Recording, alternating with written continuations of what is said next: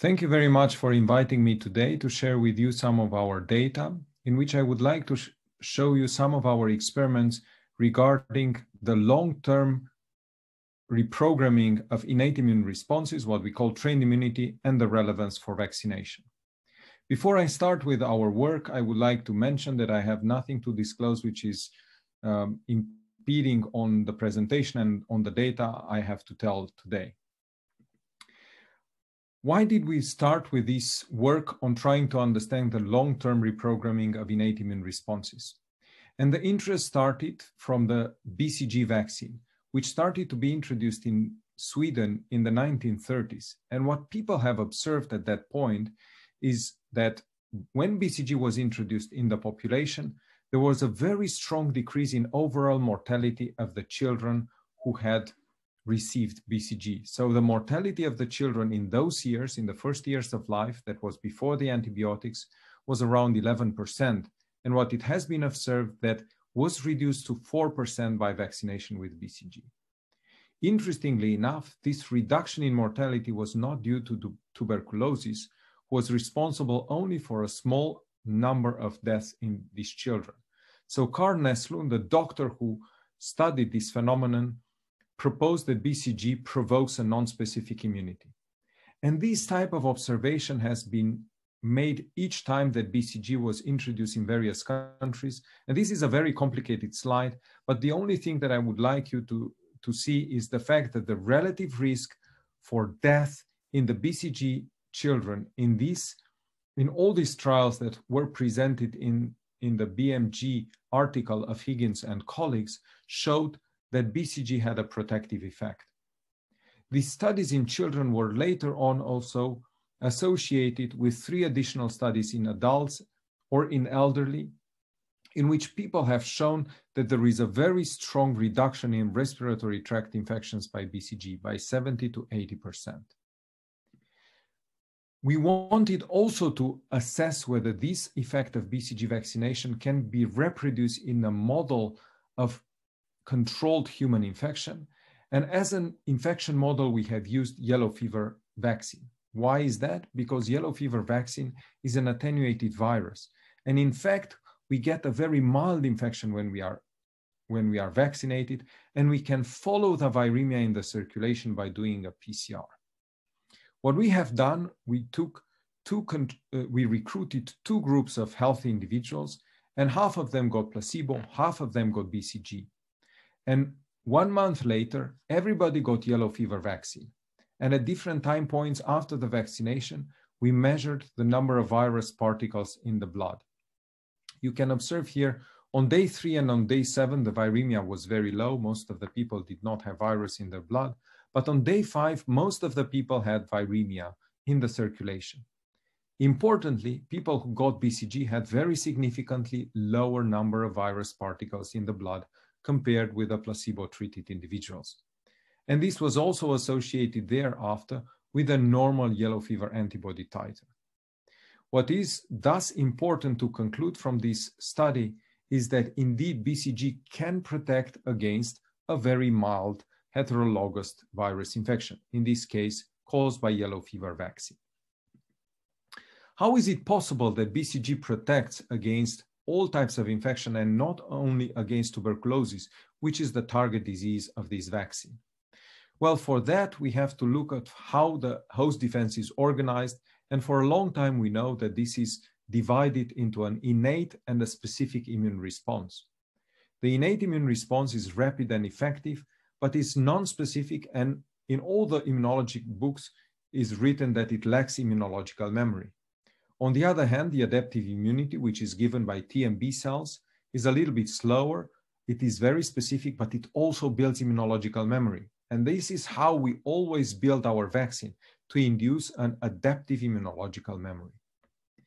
However, we hypothesize based on this non-specific, very beneficial effect of BCG in the studies that I showed you before, that BCG may induce also protection in an independent way from the T and B cells, which are very specific. So based on innate immune responses. For that, we performed vaccination studies in mice who lack a specific immune response, such as severe combined immunodeficiency mice, SCID mice. And what we have observed is that while control mice die of a circulating Candida albicans infection, which is very severe, when we vaccinate the SCID mice with BCG, we can protect the mice. And this protection thus was induced even in the absence of a specific immune response. This study led us to the conclusion that innate immune responses, especially those mediated by myeloid cells, can also induce a long-term protection in certain circumstances, such as after the vaccination with BCG. The question is this happening also in humans? Are indeed the monocytes of individuals vaccinated with BCG in a different functional state than before the vaccination? And for that, we performed a clinical trial in which we vaccinated healthy young individuals with BCG, and they kindly donated blood before BCG, 2 weeks after, and 3 months after the BCG.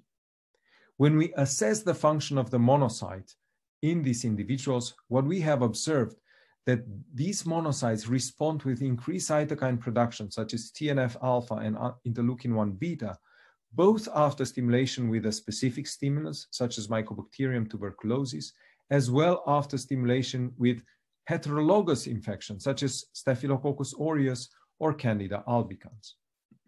Moreover, we have observed that this difference in function is accompanied by difference in the transcription of these genes, and that was also due to epigenetic changes at the level of the nucleus, which permits the cell to respond stronger to stimulation.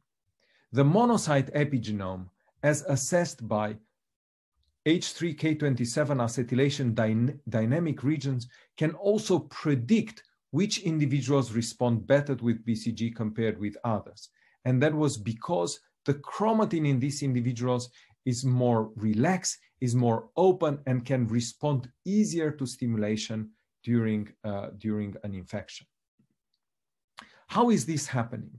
So, for example, a naive monocyte and macrophage has a chromatin which is very strongly packaged into the nucleus. It's very closed, and it's very difficult for the transcription factor to bind to the DNA and induce stimulation of gene transcription. It's like a book which is closed and is very obviously very difficult to read.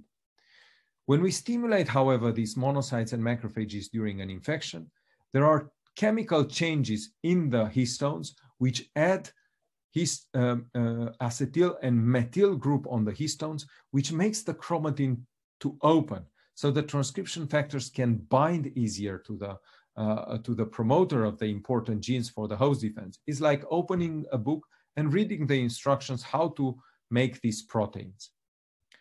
When the infection is eliminated, we always thought that we lose all these chemical modifications in the histones and the book is closed. And this is happening indeed. Transcription is no longer taking place. But some of these chemical modification, especially methylation on certain parts of the histones, remain present, and they mark the genes which are necessary for host defense. It's like putting a bookmark in a book so it can be open next time when we got an infection at the right place to induce gene transcription of the necessary genes for host defense. And this is exactly what is happening in this process, which we called trained immunity. Well, everything is fine, and I have shown you the change in the function of the monocytes 2 weeks, 3 months, and we have done even studies 1 year after the BCG vaccination. But something which is very strange is the fact that the monocytes are in the circulation only for 1 or 2 days, and thereafter they disappear, they go into the tissues. So how is it possible that we see this long-term change in the blood monocytes of these volunteers?